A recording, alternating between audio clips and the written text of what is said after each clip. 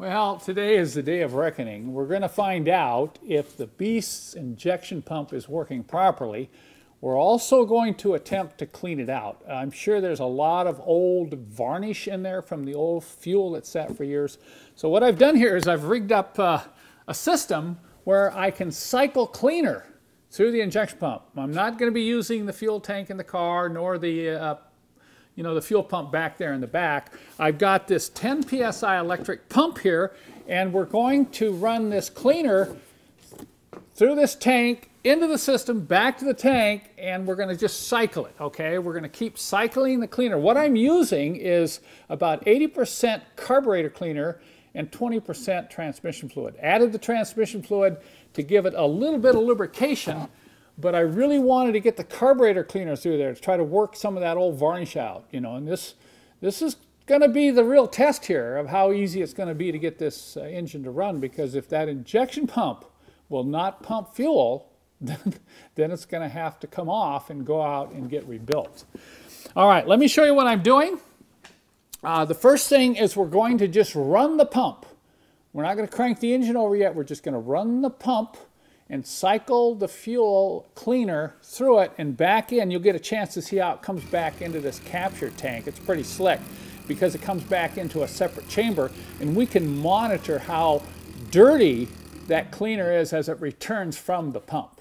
Here you can see some of the brake cleaner starting to separate from the transmission fluid. This is what came out in the return line. Let's pour a little bit out and see how it looks in a flat pan here. I think you can see it. It's I don't know if it's real rusty, but it is definitely got some varnish in there. So we're cleaning that pump out.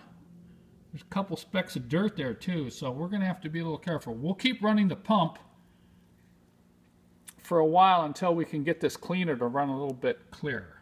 Okay, we're going to drain this all the way out and take a look inside the bottom of the cup. That's going to give us a clue just how much dirt is coming out of the pump. Of course, we've got residual crud and junk in the fuel lines as well, but you can see there's some dirt in there. It's not real bad at this point.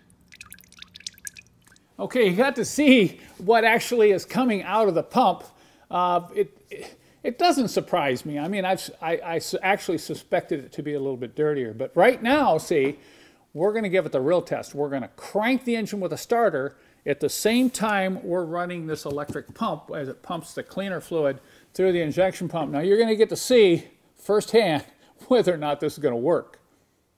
Here is how I'm going to monitor what is coming out of the injection pump. I've removed the factory injector hard lines. I've installed these short, straight hard lines and put hoses on here running into bags, and we've sealed them with zip ties. So what I'm hoping to be able to do is to get an idea of just how well the pump is squirting and what is coming out of the pump. Let's cross our fingers and see if this works.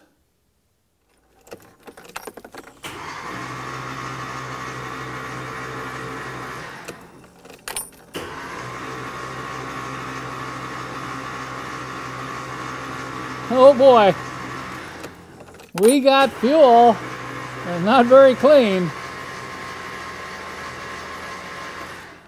You think I'm happy? Boy, I am really happy. This is a great sign. This doesn't necessarily mean that there's no problem with the injection pump, but at least it's pumping the cleaner. And you can see it's coming out in the bags.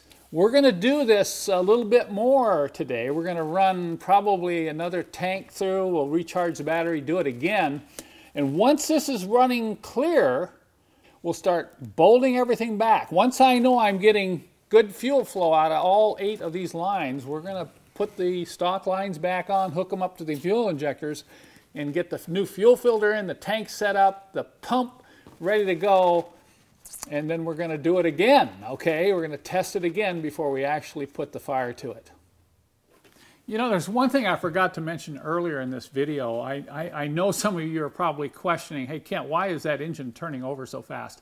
Well, I did pull all the plugs out. I think I mentioned this way back in a previous video. I pulled all the plugs out and we soaked all the cylinders.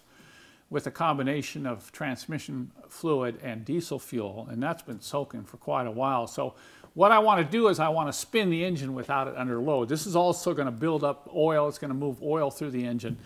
And I decided that, I mentioned in the previous scene that I was going to button everything back up, but in reality I'm not. I'm going to hook everything back up in terms of the stock fuel system, but before I reinstall the factory hard lines, we're going to make sure it's pumping fuel from the tank.